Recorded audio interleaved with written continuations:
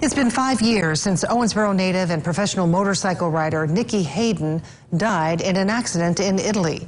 But as Eyewitness News' Ryan Witry explains, his legacy is alive and well in the town he loved so much. For the fourth week this spring, crowds returned to the shores of the Ohio in Owensboro for Friday after 5. We came down tonight. We haven't been down here in a couple of years because it was a beautiful night.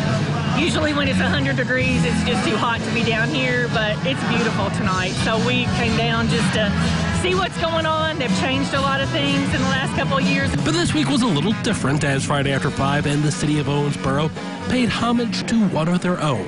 Professional motorcycle driver and Owensboro native Nicky Hayden. 5 years after his tragic death at the age of 35, Hayden's brother Roger says that support means the world to his family. It's awesome to have the city behind us.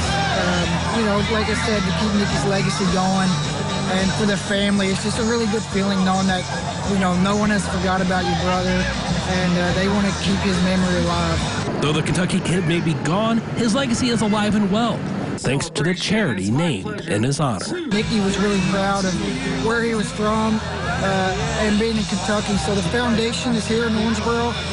We keep it local, we don't branch out, and the family's really involved in it, and it's for kids. We do a lot of stuff with kids. And people who knew him say that's just how Nicky Hayden was. Nicky is really hometown. Nicky was always about Owensboro and coming into Owensboro and just being like everyone else in Owensboro. Ryan Witry, Eyewitness News.